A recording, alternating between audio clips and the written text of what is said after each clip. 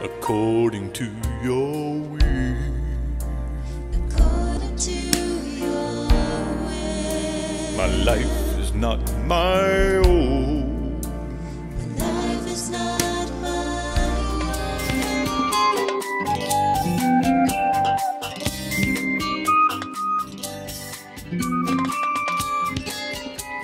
Welcome to our Bible study here at Bible Talk.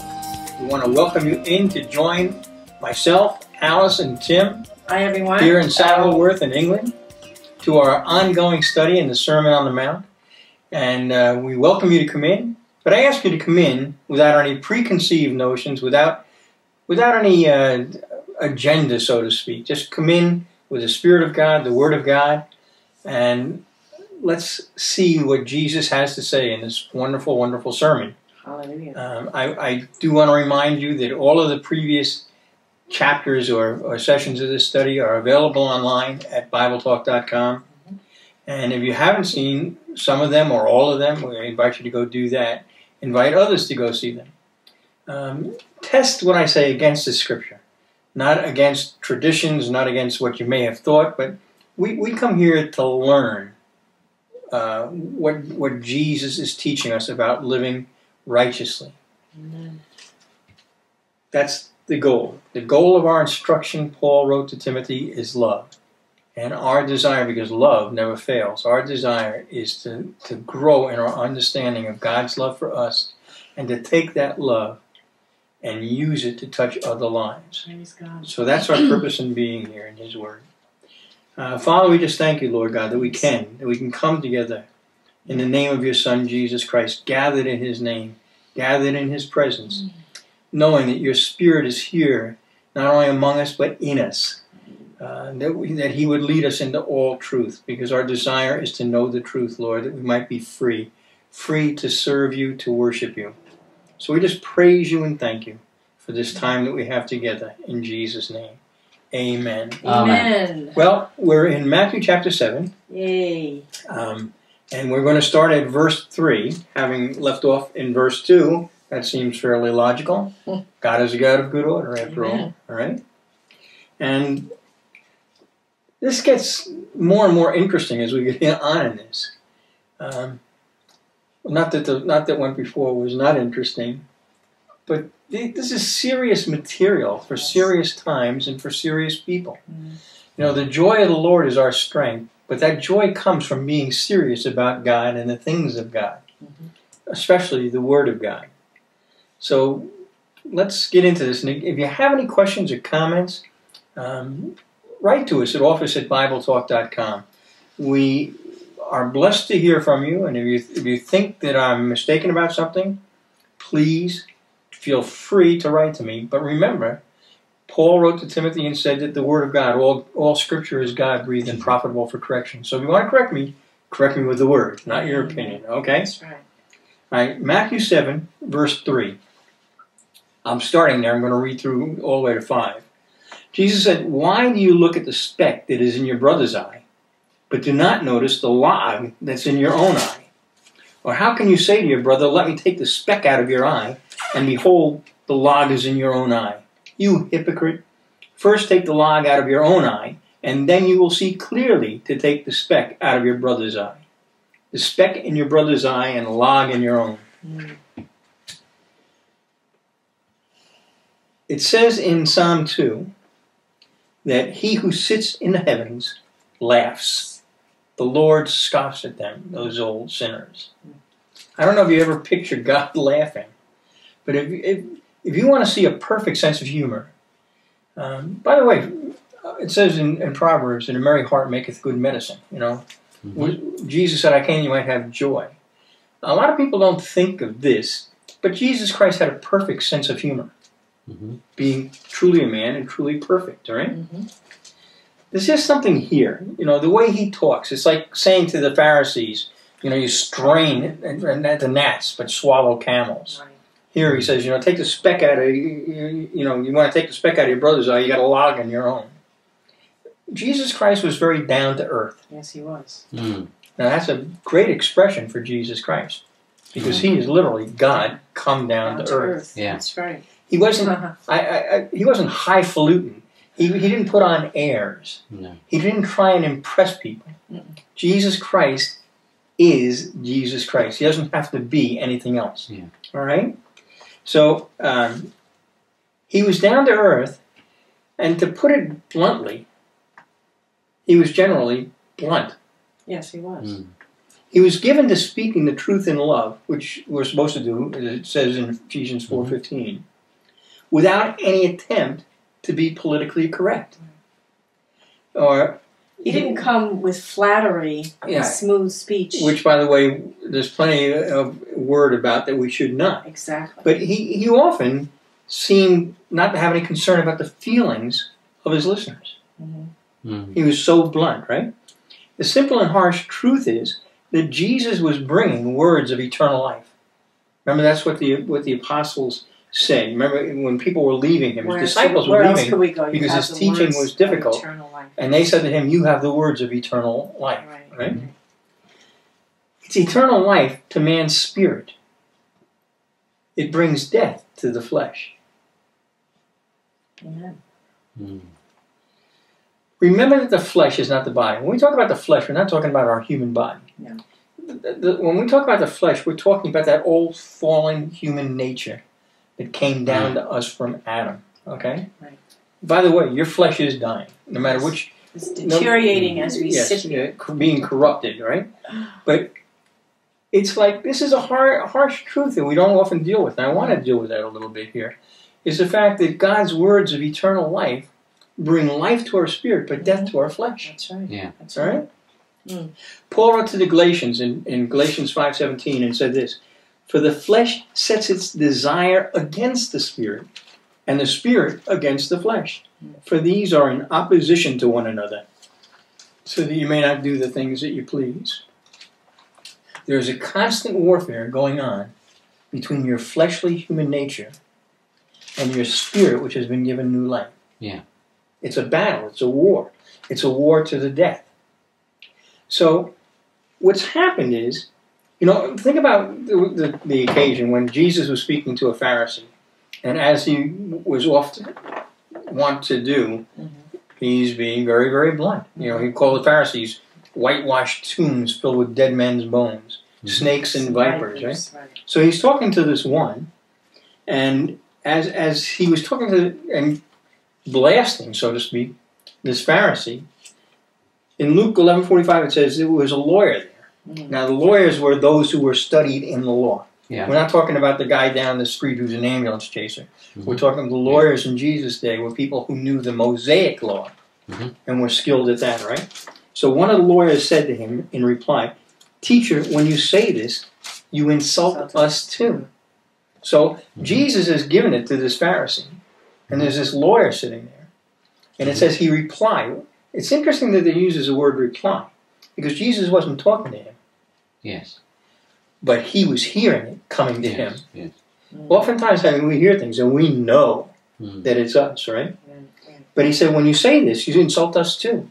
Yeah. Well, both the Pharisee and the lawyer, as was the case with Pharisees and lawyers, always made a point of professing how much they loved Scripture. Yes. And yet, the very same Scripture says this, "Great peace have they who love thy law, and nothing shall offend them." That's Psalm 119, verse 165. Right? These people were taking offense. That's basically what the lawyer said. He said, "Don't you know when you say this, you're offending us?" Well, they're not supposed to take offense. Yeah. Why? Because dead people don't take offense. That's right. Right? I mean, I suggest this often, and obviously I'm being a little bit facetious, but think about it. If you went to a funeral home and you went up to a casket and looked at the person laying in the casket and said to them, "Boy, you are looking ugly today," how offended are they going to get? No offense. No. They can't, because they're dead. All right? Well, Paul says that we have died and our life is hidden with Christ in God. Yeah. Have we truly? Have we died to that flesh? Have we died to that old Adam spirit that we came into this world with? We have to let it go. Because Christ's word are there to kill that flesh. And if we've died, we'll not take offense at anything. Right? The other thing is, it says the offense can't even find you because it says your life is hidden in Christ Jesus. Yes. For we have died and our life is hidden in Christ Jesus. So it just bounces over. Well, it shouldn't even be able to find you. Oh. You know? So when we take offense, that's a good indication. It's like a warning light in a car. You know, you have these little warning lights, you know, the engine light, the fuel light, the oil light. If something's going wrong, the little light comes on. In the Well, that's- States, we call those idiot lights. Idiot lights, yes, in the cars. Well, this is kind of like God's idiot light. Yeah. If you take offense, bing, bing, bing, there's that red light flashing in your face saying, hey, you got a problem. Right. Not the person that offended you. Yeah. That's between them and the Lord. But if you take offense, Then it's you. then you've got a problem. And the Yes. warning light is going on. Because what that is it means that your flesh is rising up. And that flesh is Yeah. not, indeed, not dead. Okay? Our flesh wants to hide from all correction, from all exposure of its weaknesses and its failings. Right? Right. That's what our flesh wants to do. Yes. Yes. That's why we have the example of King David, David the psalmist, David, right? A man after God's own heart. David prayed this, let the righteous smite me in kindness and reprove me. He's praying for discipline. Right. He said, his oil upon the head, do not let my head refuse it. Yeah. That's Psalm 141, verse 5. So David is praying that God will bring discipline into his life, reproof into his life, correction into his life. Yeah. And he's saying, because he knows what a man he is. So he says, don't let my head refuse it, because our natural instinct is, when somebody brings this quote-unquote harsh word, like Jesus would do, this blunt word, this word spoken in truth and in love, but it zings the flesh. We have to pray, don't let my head reject that. We've got to train ourselves to receive correction, to want discipling in our lives, discipline in our lives. David was seeking God's discipline, not hiding from it. Yeah. All right? That's really important. See, the problem is we have become so politically correct. We're so concerned with hurting somebody's feelings. Yes. Yes. Is that not offending Yes. somebody? We're so afraid of offending people that we dance around things and we don't speak the truth in love. We don't say the things that need to be said. You know, I say, Paul wrote to Timothy in 2 Timothy chapter 3, he said, in the last days perilous times will come. Yeah. These are perilous, We are. dangerous Yes. times. And these are days when we need good fellowship. Yeah. We need such good fellowship. We need to have people around us who will love us enough to say these things that need to be Yeah. said. Right. Even though, yes, they're going to hurt your feelings. Yeah. Unless your feelings are dead. Yeah. And our feelings should be dead. And if it's not, praise God, it's just another step in the process. We know what has to be taken care of, Right. what has to be dealt with. Yes. But like I said, and I'm talking about in the body of Christ, in the church, we have gotten to the place where we are politically correct. We have gotten to the place where we are so conscious We're so worldly. of not hurting anybody's feelings Yeah. that we don't speak the truth in love. I've shared this before. During the course of the study, I was so blessed in the early days when I was first saved, and I was out ministering, just sharing the gospel. And God put me together with a fellow. His name was Joe Sparks. He was a Fireman. New York City fireman. What a name, huh? Yeah. Yeah, Sparks. He was a appropriate, fireman from New York City, who actually was on pension because he had been. This guy, I'll just tell you this because this is so cool. He had been severely injured in a fire to the degree that he was given a full pension and taken off the force. Right. And then he got saved, Yeah. and whatever the damage was that had been done to him by this fire, God healed. Right. So Joe went back to the city of New York and said, well, I don't need the money anymore because I'm healed. And they said, okay, Well, Show us shows, the doctors. you know, give us the thing from the doctor saying you're healed. He said, well, no, Jesus healed. Well, the New York City government was not about to take Joe's word that God healed him, so they're still paying him to the best of Right. his knowledge. Yeah. They refused to stop paying him But he did his best, yeah. because they don't want to recognize the fact that Jesus healed him. That's right. But Joe was a man filled with the boldness of the Lord, and I was so blessed that God put me together with this brother for a brief period of time, because it was early in my You're walk forming as a You minister. were being formed. And I'd go out with Joe, and Joe and I would share the gospel with people. And if I said something wrong, if I said something that wasn't accurate about the Word of God, I don't care who was around, how many people were around. Joe would jump on me. He would get on me, there's an expression like white on rice. He would jump on me like ugly on a stick. It didn't matter who was there. He would not tolerate correct you. me saying something that was inaccurate. Right. Now, a lot of people would have just got, whoa, what am I doing with this guy, and walked away. Yes. He wasn't gentle. No, he wasn't gentle at all. Yeah. But I saw that as a blessing in my life. It didn't feel good because it was killing my feelings. Yes. But it was discipline. But I Yes. recognized it as a blessing from God because I learned early on, Right. Yeah. be careful with every word that comes proceeds from your mouth.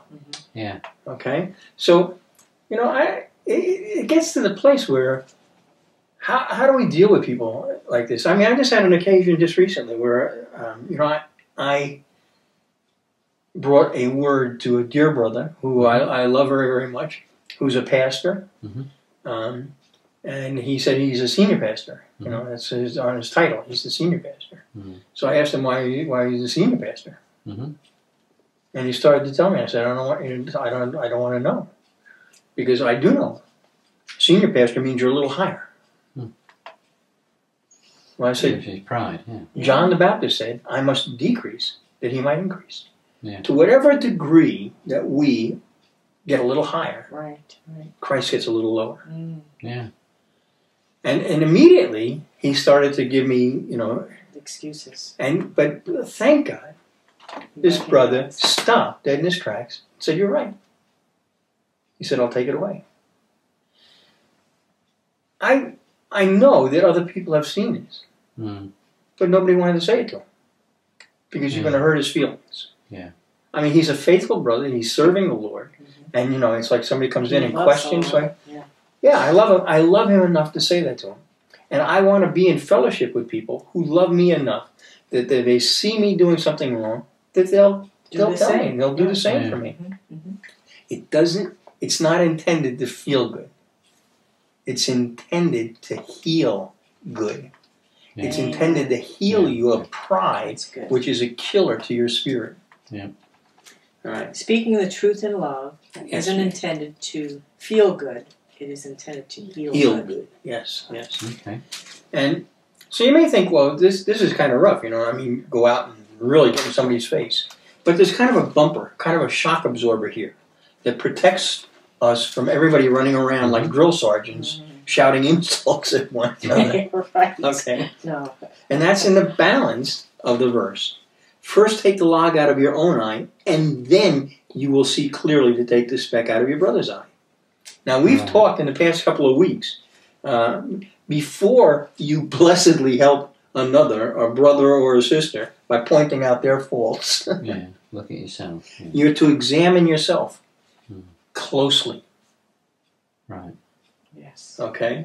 And when you examine yourself closely, when then you see the log in your own eye, and you deal with it, you will be able, continuing, to do what Paul said. Remember, I quoted from Paul here in Colossians, didn't I? No. I didn't. Yeah, I did. For you have died and your life is hidden with Christ in God. That's Colossians 3, right? So if you continue on with what Paul says in Colossians, I'm going to read from 12 to 14 in that same 3rd chapter. It says, so as those who have been chosen of God, holy and beloved, put on a heart of compassion, kindness, humility, gentleness, and patience, bearing with one another and forgiving each other. Whoever has a complaint against anyone, just as the Lord forgave you, so also should you. Beyond all these things, put on love, which is a perfect bond of unity. Well, Christ walked in all of that. He had that heart of compassion. He had kindness, humility, gentleness. Yeah. Now, most things are the fruit of the Spirit. So when I talk about getting in somebody's face, speaking the truth in love, once you've looked at yourself, because you want to know something? You'll not have to look hard to find faults in your own life. True. That is very true. That's a fact. Yeah. And when we are equally, ready to correct ourselves, and we do, Mhm. and you realize that person that you're seeing with that speck in their eyes Mhm. is, maybe a little better than you are. Mhm. To think more highly of one another, right?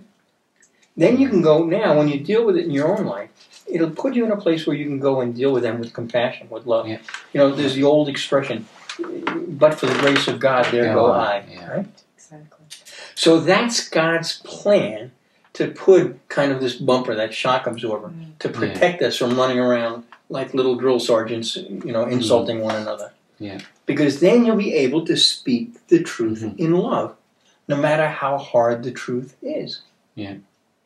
And we've got to get to that place. But people don't like to be confrontational because that is No. confrontational. It's very who is more confrontational than God, Jesus? I know. John the Baptist? Paul the Apostle? I mean, these are confrontational guys. Yes. Look at John the Baptist. I mean, Jesus said in Matthew 11, nobody before him had a greater ministry than that.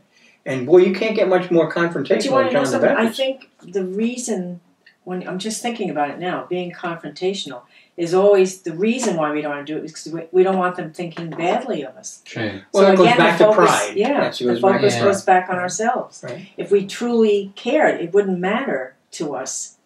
I mean, Yeah, if what we people really think of were us, yeah, right, I if we agree. really cared about that person, we would say it and tell them regardless because we love them and we don't Yeah. want them to keep going Yeah. down that path.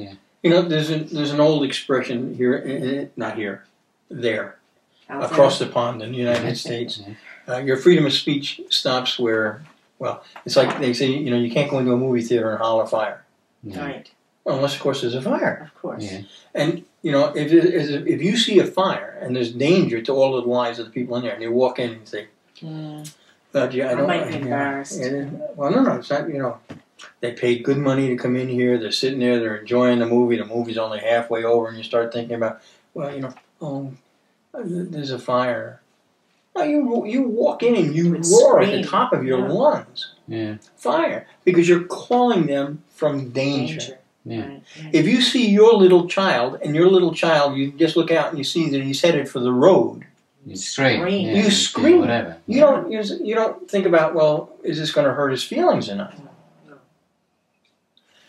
We have to get to that place where we realize this is life and death. And we have to understand Yeah, how much true. danger Yes, that yeah. person is in Well, there. that's what I'm saying. Yeah, Sin is life-threatening danger. exactly. Yeah. And if we see our brother sin, and we've talked about this here in the Sermon on the Mount, remember, this is not a verse out of context. This is part of the Sermon on the Mount. Mm. And it's like, here's the plan. We're not to be judges of people, but we are. Am I my brother's keeper? We are to be there to help one another. When we see one fall, you don't say, well, gee, I don't want to point out the fact that he fell because he's liable to be embarrassed. Mm. No, you reach out a hand and you say, here, let me help you up. Mm. This is what we've got to do with one another. We've got to get to that place where we are speaking the truth in love and just, have enough love for one another where we are willing to confront and be confrontational with one another. Yeah. That's what I'm saying. Jesus was. Yes. Yeah. Jesus most assuredly was. He could be incredibly blunt. I mean, think, the apostles. One example is, they're all going across the Sea of Galilee. Yeah. And a storm arises. Mm-hmm. And the apostles, and remember, a bunch of these guys, they're fishermen. They know the sea. Yeah, Right? Yeah. that's right. But here's Jesus sleeping, right? So they went to Jesus and they said to him, Master, don't you care we're perishing? You know what that's called? It's called prayer. That's right. They went to talk, because prayer is conversation with the Lord. That's right. Yes. So they went, and his response to them was, oh, you little faith. Mm. Where's the compastion? I mean, Don't this be happened in the afraid. storm. Don't be afraid. It's Yeah. okay. I'm Oh, here poor with baby. you. Yeah. Where's the poor Yeah. babies in this stuff? I know my flesh. I'm glad that you don't, at least not as well as I do. But the fact is, it's like I know that when we first got married, or when we first got married and were saved, Yeah. you know, if I wasn't feeling good, I would love To be pampered. to be pampered. I don't want to, you know, if I have a little cough, I want to lay in bed all day and relax, not go to work, and I want to Alice him up and say, "Oh, poor baby, you want some hot chocolate?" And take. That's what I want. That's what my flesh wants. But I told her, right? Yes, you did. I said, I don't want to have what my flesh wants. I want what my spirit needs. So I said, if you see me acting like that, looking for the poor babies, I said, I want you to walk up to me, look right in my eyes with all the love you have, and say, "Rise and be healed in the name of Jesus." Don't pamper me. We're pampering one another at the danger of our souls. Yeah. That's because that's the what we're so used to doing. That's what Yeah. we've It's been. the habit. But, that we've but it's got. what the world It's is conditioning us to do. We've been led into a false sense of security, haven't we? Absolutely. And we're being told that it's wrong to be that harsh. Yeah. It's wrong. It is not wrong. It is right to speak the truth in love. And you're speaking the truth because you love. Yes. Because you love, Yeah. absolutely. Yeah. So just think about this. I mean, you know, I'm not trying to convince anybody to go out and start talking this way to others. Right. But I am trying to convince you to have the same heart and the same head as David did. Yeah. Because if I'm not trying to encourage you to go out and do it, I am trying to encourage you to go out and seek it in your own life. Yeah. To seek having people. Because remember, David is praying that God will use people to come into his life and bring reproof, bring correction, bring that discipline. And then says, and don't let my head refuse it and turn away from it. Yeah. So I am trying to get us all to the place where it becomes our desire to have God's discipline and training in our life, that we would be the people that he wants us to be. Yes. You know, I'm going to tell you something. I was a spoiled kid. I'm An only child. You don't have to help me with this. Okay. Well, I was. This is a fact. I mean, I was an only child. I was pampered. I kind of grew up in posh circumstances, and I had a nanny when I was a little kid. And I didn't have a lot of discipline. I had a lot of love from my mother and father. I did. But I would say to a great degree that love lacked discipline because they hadn't been trained in the Word by any means. No. Right? And then I went to school. I went to an all boys Catholic prep school with Irish Christian brothers, and they brought discipline into my life that I had not experienced before.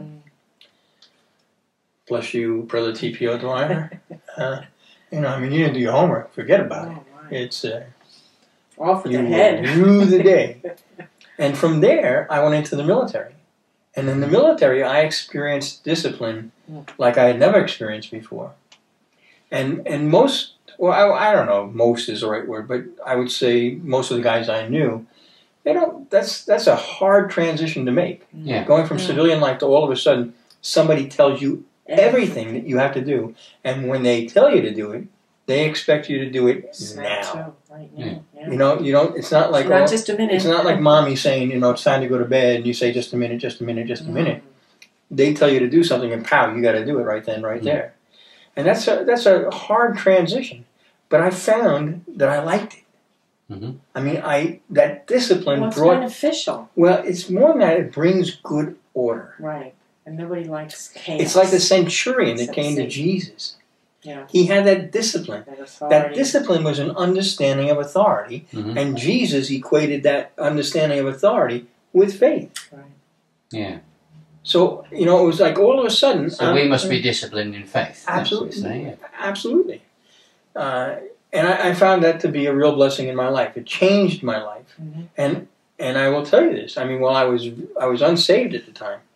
I was extremely unsaved at the time. Mm-hmm. I mean, I see how God has used that training in my life to show me how beneficial discipline is. Mm-hmm.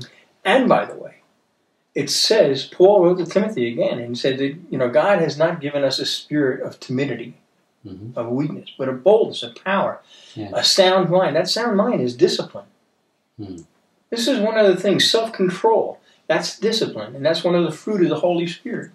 We're supposed to have that in our lives. We live in an undisciplined world in undisciplined times. Yeah. It says in Judges a number of times that when there was no king in Israel, every man did what was right in his own eyes. Right? See, it's like, okay, everybody does what they want when they want. We don't live in that time. We live in a time when we understand that there's not only a king, but there's a King of kings. Mm-hmm. There's a King of glory. There is a Lord. Jesus Christ is Lord. And that means that He has complete authority in our lives. Mm-hmm. So when He tells us to do something, we're not supposed to sit around and question Him. No. Yeah. We're not supposed to try and change His mind. Or figure it out. Or we're supposed to respond. Yeah. And that's ever so important. Isn't it, do you think it's true, though, with people that have been under discipline and are disciplined, that they're less tolerable of other people that Tolerant. less tolerant? Yeah. Tolerant. Tolerant. Well, no, I think, yes, I would say that to some degree. I mean, I've never done I don't have a scientific study behind me on this or anything. But the fact of the matter is, the more disciplined you are, the more, number one, you understand its importance. Yes. The more you understand its benefit, and the less tolerant you become of a lack of discipline. And you would expect others to, with reading the Word and everything, to have that discipline. So that's what you would be expecting it from other people.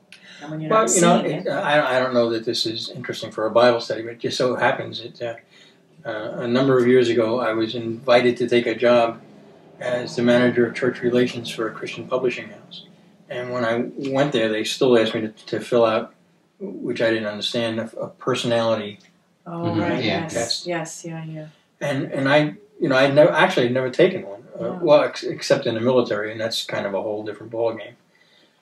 But I thought it was interesting because one of the things that this test showed, and most strongly, was that I was a very disciplined person, and I had a high set of standards, and I placed high demands on people that work for me.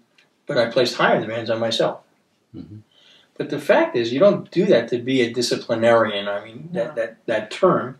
You don't do that to put a burden on people. You do it because you know that's how you get the best results. And not only the best results for the company, Exactly. but it's also the best results for the people. Exactly. Yeah. So, I left the military. I had originally gone in, I flew as an air crewman in the Navy. I went in with a desire to be a pilot. And I had intended to make it a career and my desire was to become a fighter pilot. And at the end of the day, I was in when Vietnam started, and things changed. And the reason I left was because I saw a lack of discipline. I saw discipline in the military collapsing and not being what I had gone through personally. And I couldn't tolerate that. I found that just something that I couldn't deal well with, particularly as an unsaved person. But the fact of the matter is, God's desire is to make us a blessing to one another. Yeah. What we need is this. You may recognize the scripture. As iron sharpens iron, so one man another. Well, iron sharpens iron by rubbing against. Yeah. Friction. By friction and grating. And a lot of times that's what we were trying to avoid. We're trying to avoid, grate against that person. You want friction. Yeah. But that's what does the job. And these are hard truths. And again, we're living in a pampered time. I grew up in a time when there was this transition from my parents, where people that grew up, were coming into adulthood, were adults in the Second World War. Yeah. Which was a time of great sacrifice around the world. Yes, it was. It really was. And for better or for worse, probably for worse, because of their lack of understanding about love, what they did is they brought forth a generation where they said, give them everything they want, because they thought that was love. Yeah. And it became the me generation, where there were no boundaries. Yeah. And that didn't work out well at all. Not at all. No. So discipline is love. That's the whole point of this thing. But like I said, Jesus came and he would say things like this. He would say, but think about this. I mean, this God is love. Yes, he is. He gets in somebody's face and say, hey, you better take the log out of your eye before you try and take the speck out of your brother's.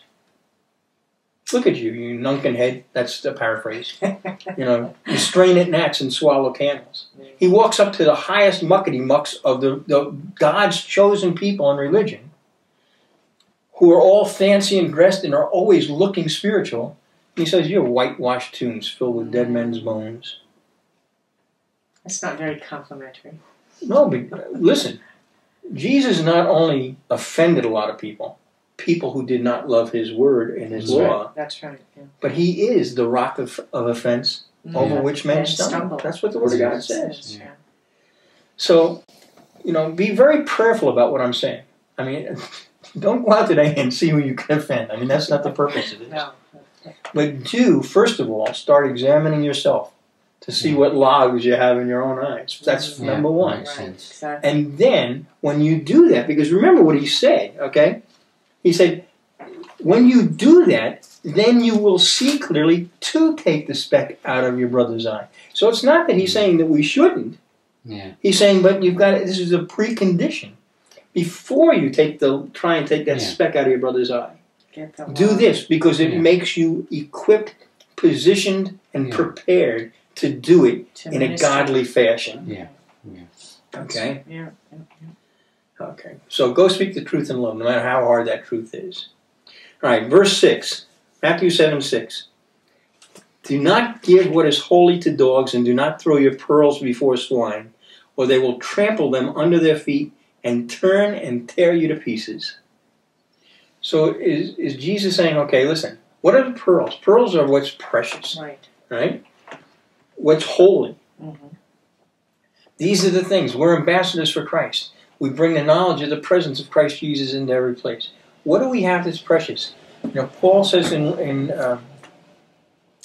Colossians, not to the Colossians, to the Corinthians, we have this treasure in earthen vessels. What treasure do we have? We have the Word of God. We have the love of God. That's a treasure. Yeah. Right? So is he saying, okay, don't bring that love, don't bring that word to certain people? It sounds like that's what he's saying. Yeah. He is saying that. Now, what you have to be very, very prayerful about is who are those certain people. Exactly, yeah. It is certainly not just sinners, because, okay. That's who we're supposed to. Yeah. Right. Listen, if preach God didn't to. bring the word to me through somebody That's right. when I was a sinner, this is how we know what love is. It says we know love by this, that while we were yet sinners, he went to the cross for us, right? But listen to Philippians, what Paul wrote to the Philippians 3:2. Beware of the dogs, beware of evil workers, beware of the false circumcision. Mm-hmm. So he uses his word dogs there. Yeah. The same way that Jesus is using it here. Right? Mm-hmm. We're obviously to bring the good news of Jesus and the love of God to the unsaved. Yes. Or how else would they get saved? Right. Okay? Let me read you, just so you know this, Romans 10. I'm going to read from verse 12 to 15. Mm-hmm. For there is no distinction between Jew and Greek, for the same Lord is Lord of all, abounding in riches for all who call on him.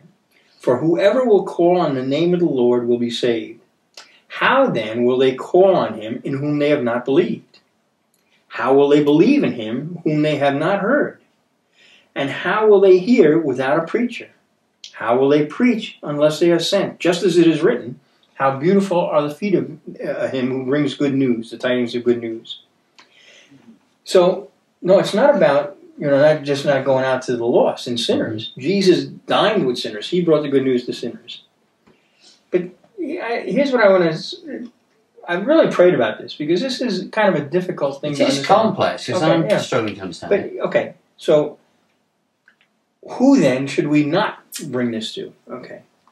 In Proverbs, Solomon, over and over, maybe a dozen times, talks repeatedly about the folly, the foolishness of bringing wisdom to scoffers or scorners, it says in King James. Okay. I just want to read you a few of these verses, okay? And these are all from Proverbs. In chapter 9, verse 7 and 8, it says, he who corrects a scoffer gets dishonor for himself. And he who reproves a wicked man gets insults for himself. Do not reprove a scoffer, or he will hate you. Reprove a wise man, and he will love you. In chapter 24, verse 9, it says, the devising of folly is sin, and the scoffer is an abomination to me. In chapter 13, verse 1, it says, a wise son accepts his father's discipline, but a scoffer does not listen to rebuke. Okay? Scoffers. So they're scoffers. What's a scoffer, right? That's what Paul called dogs in his letter to the Philippians. They're the same people in spirit that Jesus dealt with in the temple when he said, you're of your father the devil. They were scoffers. They were scorners. They were rejecting what he said. Right. All right? So listen to this from John chapter 8. I'm going to read from verse 42. Jesus said to them, this is in the temple, remember, if God were your father, you would love me, for I proceeded forth and have come from God. For I have not even come on my own initiative, but he sent me. Why do you not understand what I am saying? It is because you cannot hear my word. You are of your father the devil, and you want to do the desires of your father. He was a murderer from the beginning, and does not stand in the truth, because there is no truth in him. Whenever he speaks a lie, he speaks from his own nature. For he is a liar and the father of lies. But because I speak the truth, you do not believe me.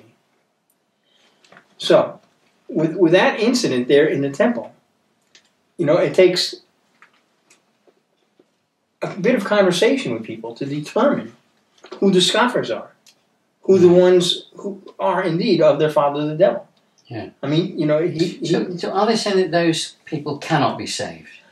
I think he's saying they will not be saved. Okay, fine, yeah. Okay, there's a difference between cannot and will not. Yeah. Mm-hmm. In John 3:16 it says, "For God so loved the world that he gave his only begotten Son, so Yes. that whosoever will." Yeah, good point. And there's this will. So these scoffers are the people who have rejected, who have heard the word. So they have to have heard it at one point. Yeah, and just thought no. And hearing it now, what they do is they scorn it. Yes. They scoff at it. And They laugh at it. mock it. Yeah. Yes. Yeah. And these are the people that Jesus is saying, okay, then don't cast your pearls before them. There comes a time. It says, there's a time, don't answer a mocker According to his folly. according to his folly in Proverbs. Mm-hmm. Now, it doesn't always mean that they're lost forever. Or Yeah. I mean, you can't judge that, right? No. I remember one time years ago, there had been a couple that I pastored. I was just thinking. And they were really having difficulties, and they were always just getting at each other and doing stuff.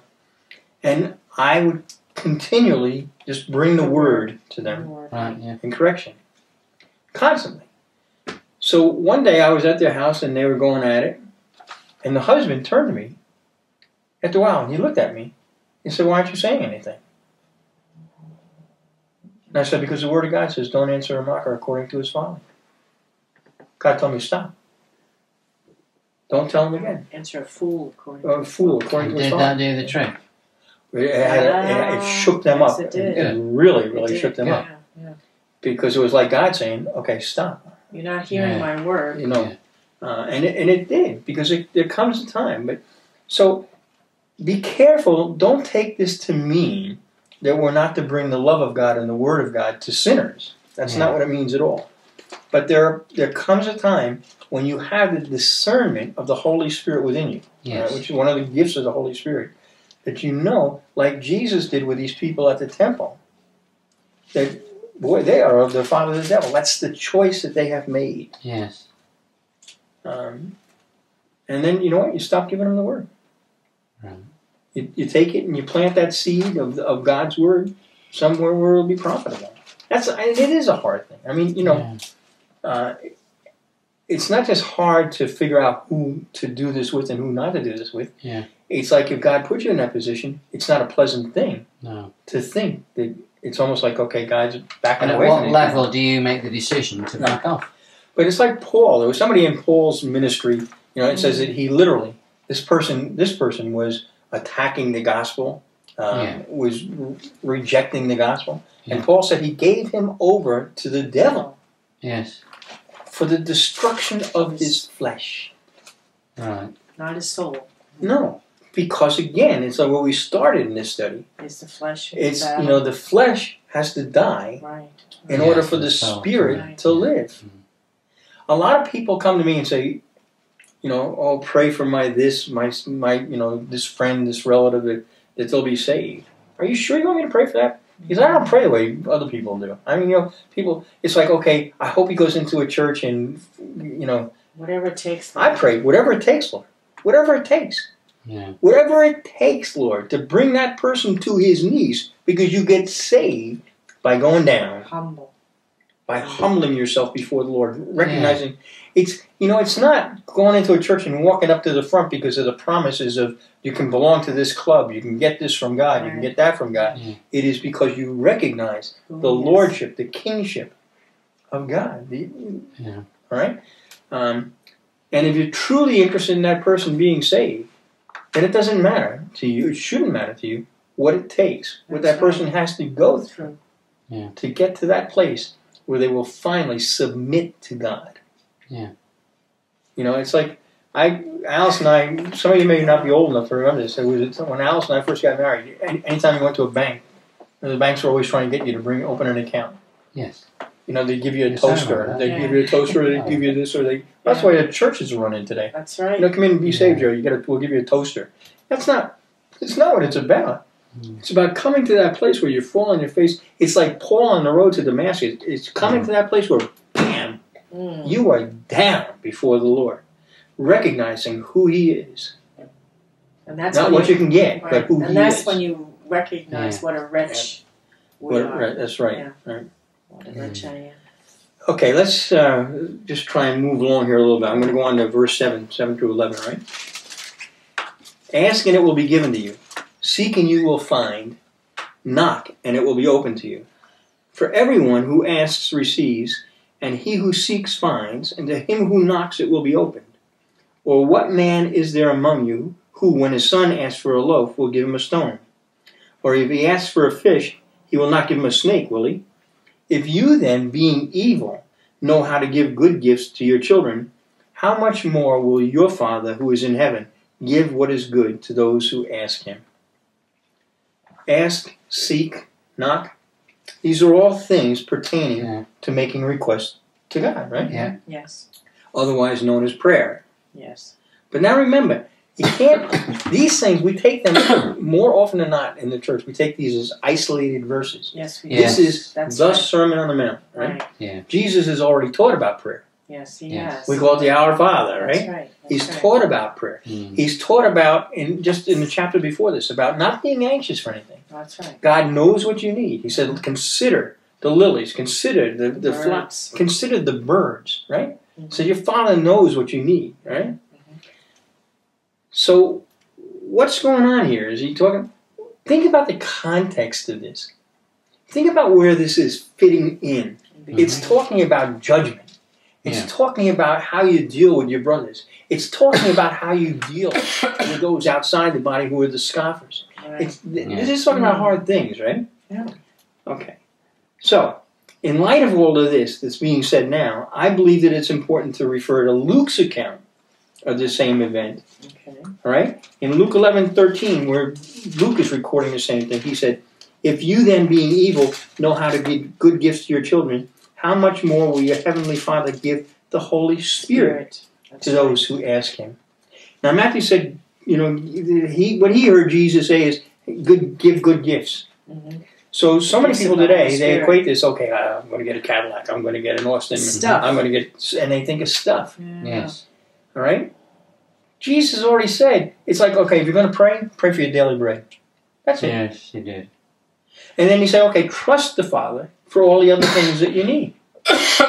Right? Yeah. He knows what you need to wear, what you need to eat. He's already just got through talking Yeah. about that. All the stuff. So in the context of this, That's very good. Yeah.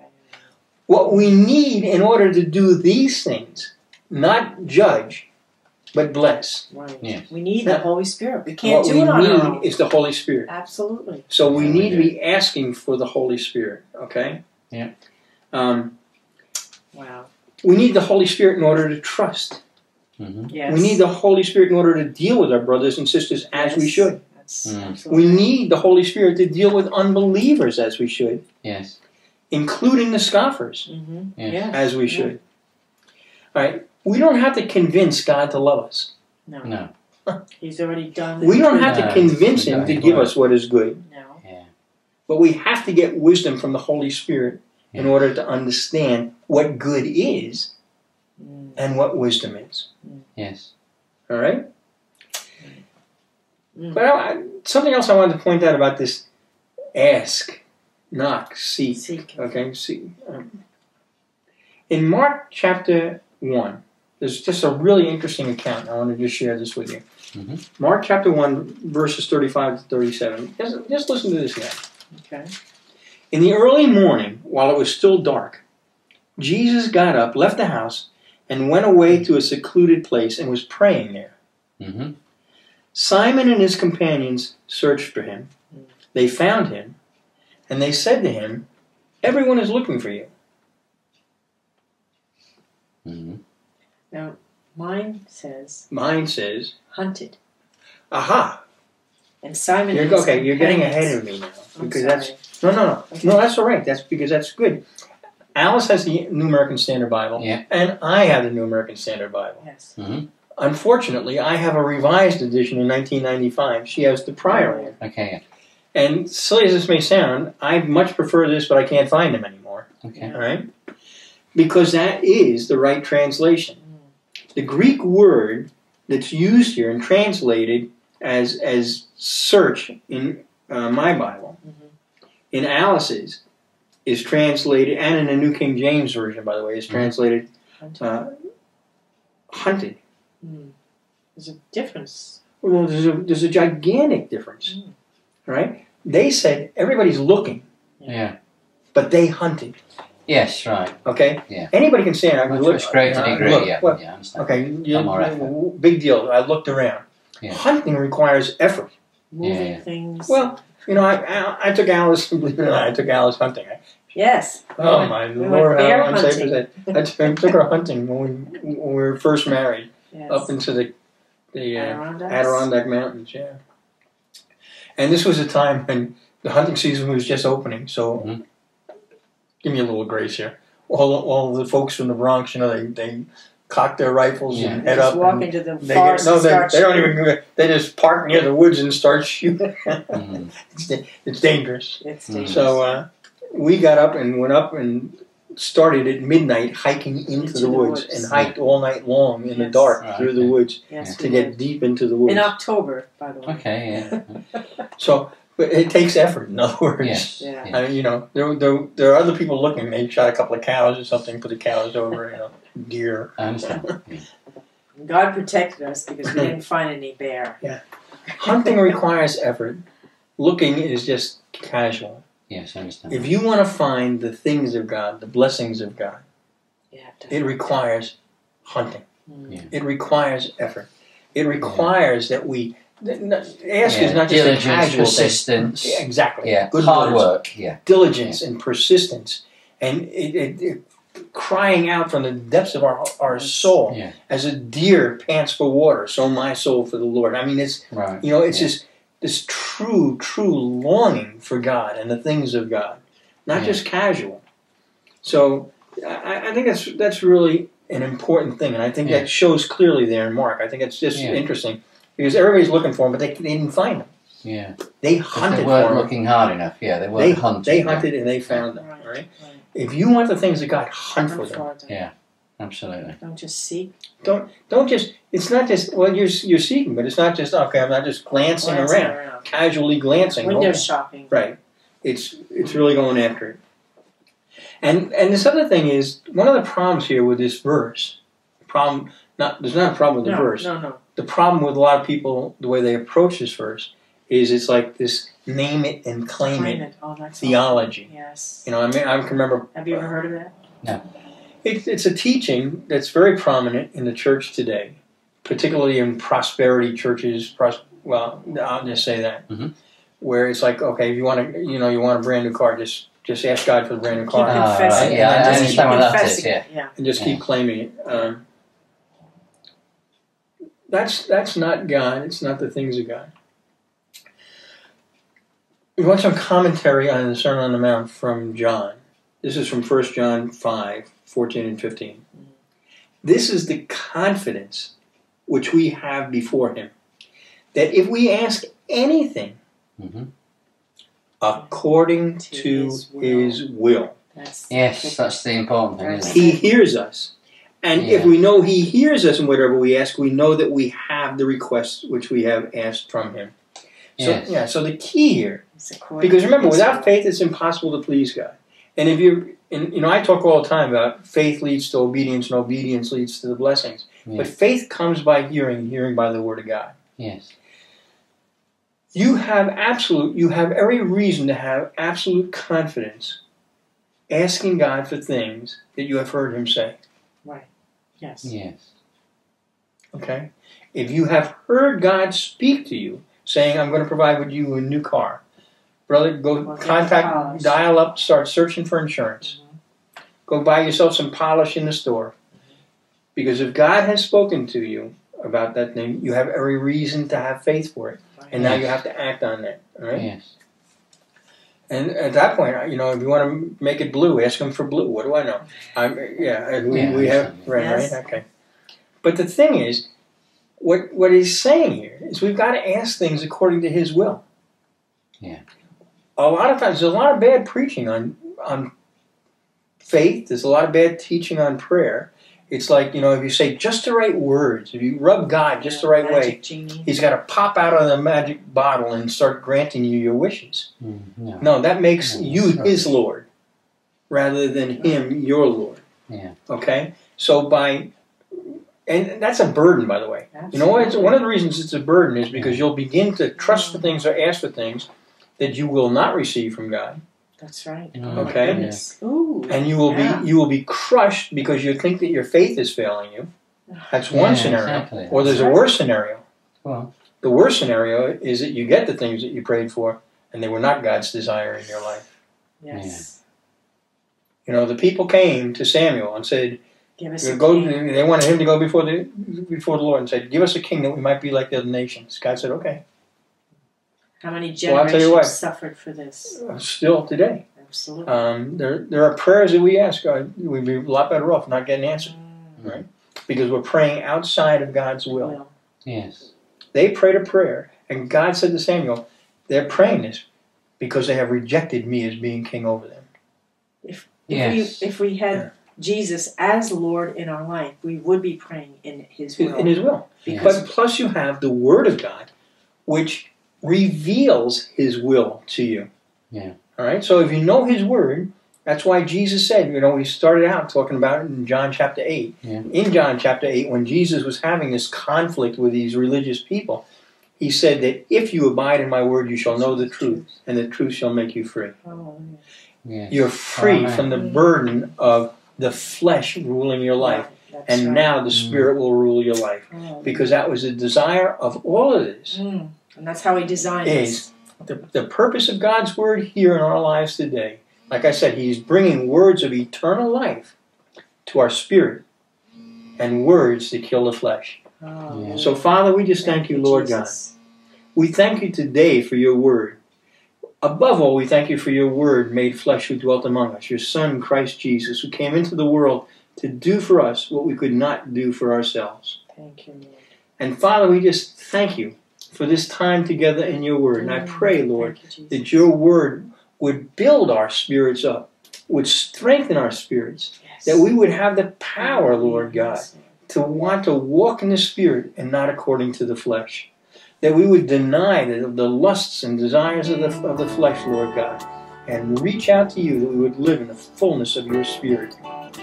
Lord God, help us to take your Word, your love, your power out into the world. You said that in the beginning of this sermon, that we are now the light of the world, the salt of the earth, that we might go out and do works, Lord God, that people would see you and you would be glorified through our lives. That's my prayer today, Lord God, that you would be glorified in and through our lives. We just praise you and thank you for this time. Well, Hallelujah. Until the next time, God bless you, and may He use you for the glory of His name. Hallelujah. Bye-bye. Only by grace can we